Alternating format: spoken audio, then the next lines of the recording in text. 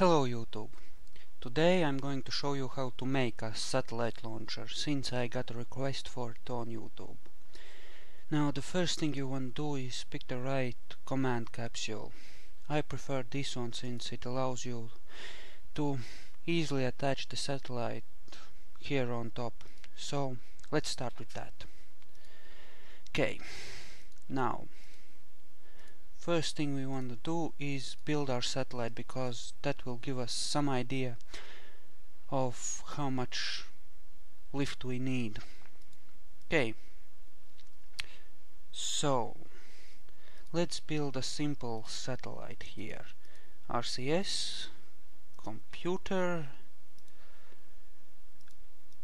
and then a nose cone with a cap, as well as we'll want a pair of winglets, or well, we'll pretend they're solar sails, as well as some RCS thrusters for some small amount of maneuverability. Now this here is a stack decoupler which will allow us to separate the satellite from the rest of the ship. Now we'll want a pair of parachutes on our ship here. Now with this capsule it's important to add the parachutes in the middle, otherwise when you turn your ship in the atmosphere, or well, after you've separated it from the rest of the rocket, it will make the parachutes just rip off and fly away, and that is a bad thing. Well, I mean, if you add them here on, then they'll just rip off when you turn your ship after detaching the rest of the rocket. So you need to add them here in the middle. Now we'll add another computer for the ship, an SAS unit for a bit of extra stability, and 2 fuel tanks for the return trip, and then whatever setup of boosters you think will be good enough. I think I'll go with a setup of 6 stacks here, which can be detached at a height of 3 here, plus another set of 6 stacks at a height of 2 fuel tanks here. Okay, now we need to tie this whole thing together with struts to avoid any unnecessary wobble. Notice that I've used these engines here because they're vectoring engines, and they'll make the ship more stable as long as you have a computer unit on it here. Okay, oh yeah, of course, I forgot to, we need an RCS tank here and 1 set of RCS thrusters here in order to nudge our ship away from the satellite after we've deployed it. You'll see why once we get into orbit. Okay, so we'll call this some kind of a communications satellite, since it's too small to be anything else. We'll assume the transmitters and receivers are here in this nose cone, the computer coordinates the whole thing, and these provide power. Okay, now we also want to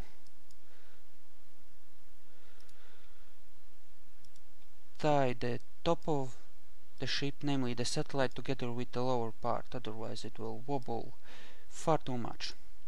And we'll tie things together here and here. Okay, now we just need to add fuel lines to make sure the outer tanks drain before the inner ones. Oh, whoops, I think that was a strut. Okay. Oh, whoops. Okay, we press Ctrl Z to undo our last move. Okay.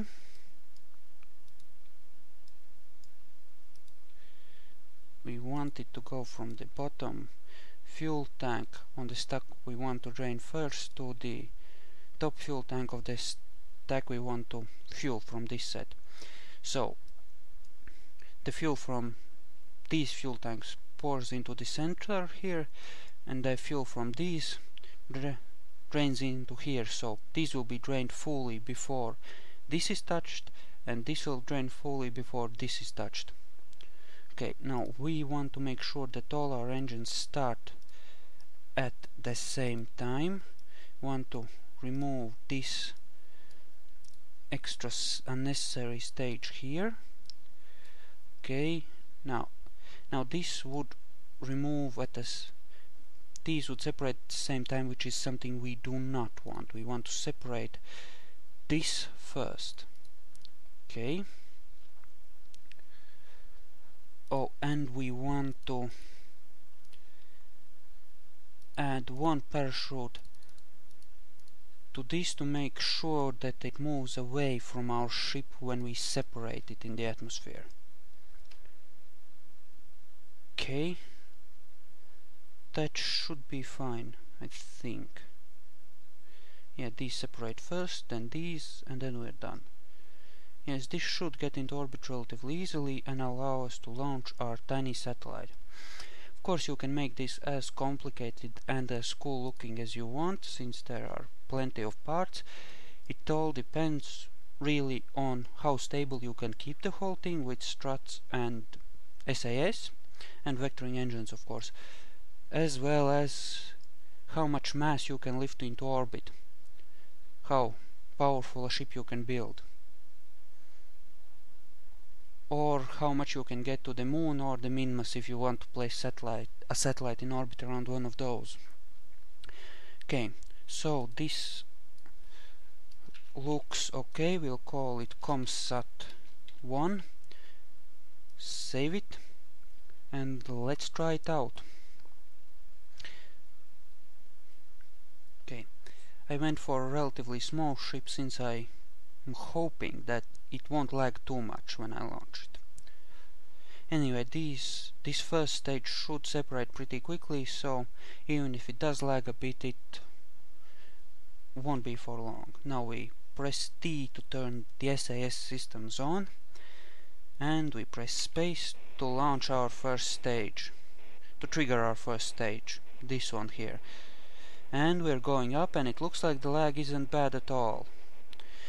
Now we'll want to turn towards 90 degrees when we're high enough up, but not until we've gotten out of the thickest part of the atmosphere, which means we'll need to be at least 15 kilometers up in the air before we start our turn. But I do it this way because it's more fuel efficient to start turning sooner rather than later. Only if you turn too soon you end up wasting fuel because of too much atmospheric drag. Somewhere here in the atmosphere is just about right. Okay, we're about halfway up out of the thickest part of the atmosphere. Okay, the first set of fuel tanks is drained. We'll soon have to separate this one here. Don't worry, we should have plenty of fuel. We'll need to get our speed up to 2,300 meters per second, but once we get a bit out of the atmosphere, we'll start speeding up more quickly.